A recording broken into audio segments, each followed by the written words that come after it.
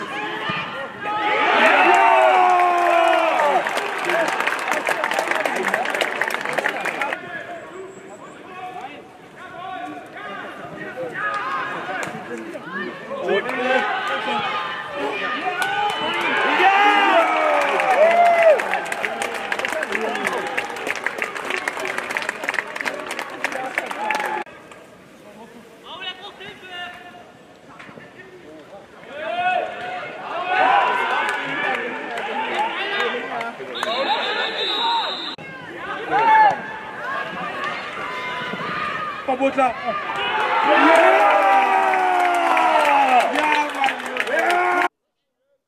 Finden wir mal eine freie Minute für die Auswechselspieler beider Mannschaften. Auf der Ersatzbank des ETSV sitzen mit der Nummer 1 Samuel Graudenz, die Nummer 3 Kelvin Ogara, die 4 Thjorben Uphoff, mit der 9 Antonio Virinac. Aber warten wir mal jetzt kurz hier ab, denn